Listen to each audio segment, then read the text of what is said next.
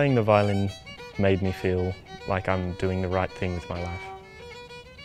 I think creativity in music is one of the things that helps me identify myself. So to know that I have a connection to not only myself but former family members has kind of put it into place a little bit more. And I feel very settled because of that. I wanted to come here to the museum for a few reasons. One of them being that I wanted to feel a connection to an ancestor of mine. My name's Angus Barbary. I've come from Adelaide and I've come to play my great-great-grandfather's violin. I think Joseph Myers is an enigmatic character. He grew up in Avoca, Victoria, and decided to move to Adelaide. There's a great photograph of Joseph Myers standing in his shop in Wayville, and he's got a couple of certificates showing his expertise, and also a couple of violins that have been made by him. It would be nice to see violins in collections at museums played in concert, I think. Joseph Myers himself was a refurbisher of old violins, and back in those days they didn't keep them away from being played. They were still used, and many violins nowadays, much older than the one that Joseph Myers here made, are still in concert and are prized possessions because their tone has developed over hundreds of years, and that's a quality. And so to hear them played in person, in recording, would be, I think, a great feature for any musician or any institution that keeps a violin.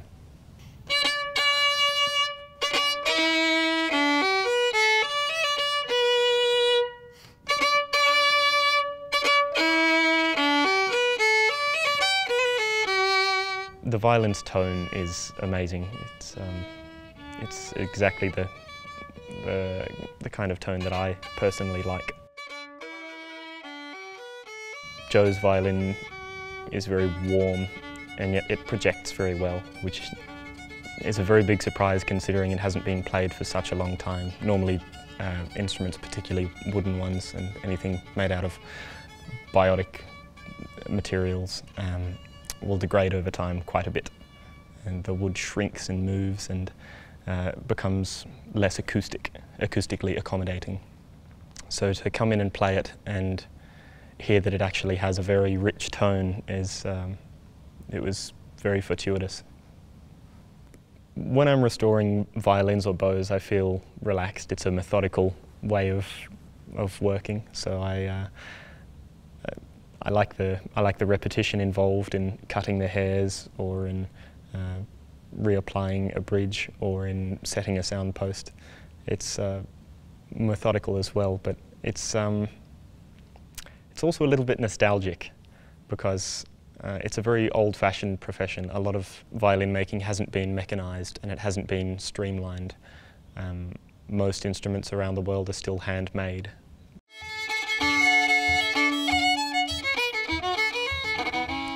It's not only a physical characteristic that makes playing old violins good for them.